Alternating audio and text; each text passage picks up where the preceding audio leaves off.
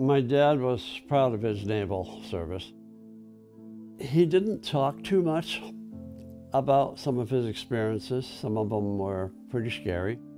He was on several ships, one of them being the USS West Virginia battleship. He was with the whole fleet during the Battle of the Solomon Sea.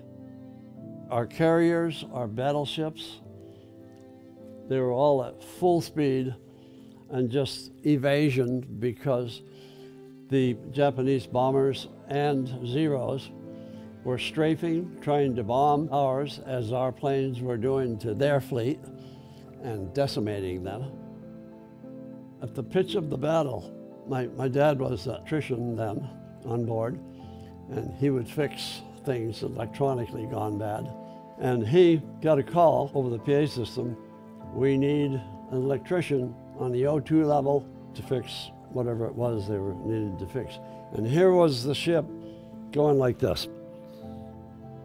To go up metal stairs, you had to hold on to the step. The lists were so sharp that your feet would be hanging off in the air here. And when it came back up, you used that time to get 2 or 3 steps in before you'd be laying out this way. And I finally got to where I could get out onto the main deck, because I had to go out onto the main deck and go down to go back in to get up to the O2 level.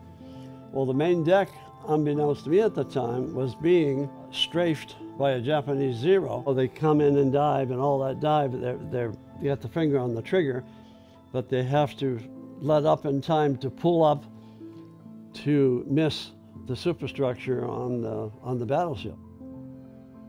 That Japanese Zero was coming in, and he had just barely let up on the trigger in time to pull up. And just at that brief second when he was at that transition stage, my dad opened the door to go out onto the main deck, and for a brief second, just before he pulled up, that Japanese Zero and my dad locked eyes. And my dad said, "I will never forget that."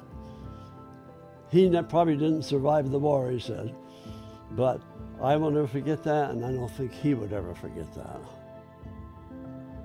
My dad was in quite a few at-sea battles. He would come home for short periods to visit us, and I was about 2 years old then. And yes, I think my dad being in the Navy in World War II, and I was alive during that time, that's what's given me that intense interest in World War II era.